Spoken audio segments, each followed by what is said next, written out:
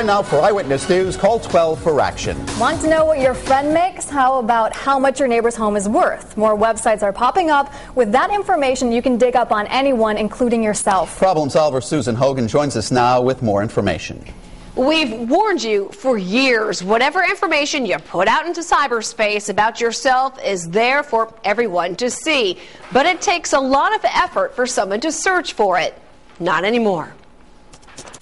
From Facebook to MySpace to Twitter, if you're on them, you know the consequences. Your photos, your every word exposed. Even with privacy settings, nothing is sacred. Viewers have been contacting 12 for Action after receiving chain emails like this one, warning them about a site called Spokeo.com. It reveals personal information about your age, whether you're married, your address, your home's value, and even your personal wealth. So I checked it out. I simply typed in my name and look.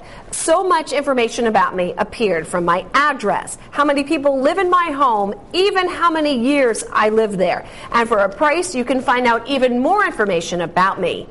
It's such an invasion of privacy. There's about 150 different so-called people search engines.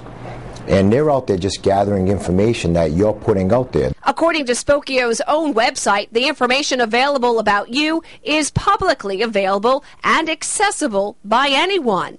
But what's troubling is that what normally may take someone hours to search for information, sites like this one make it available in one click. And for a fee, the information you could learn about someone is even more personal.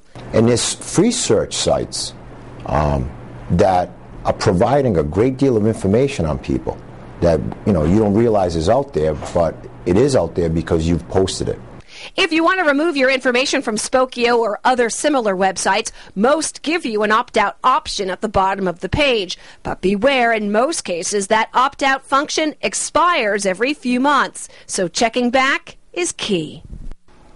Call 12 for Action has contacted Spokeo.com numerous times, but no one from the website has ever responded to our requests for more information. If you have a consumer problem you need help solving, contact our Call 12 for Action Center Monday through Thursday from 11 until 1. Hotline 228-1850, or if you're interested in becoming a Call 12 for Action volunteer with me, you can call that same number you see right there on your screen. I'm problem solver Susan Hogan, Eyewitness News.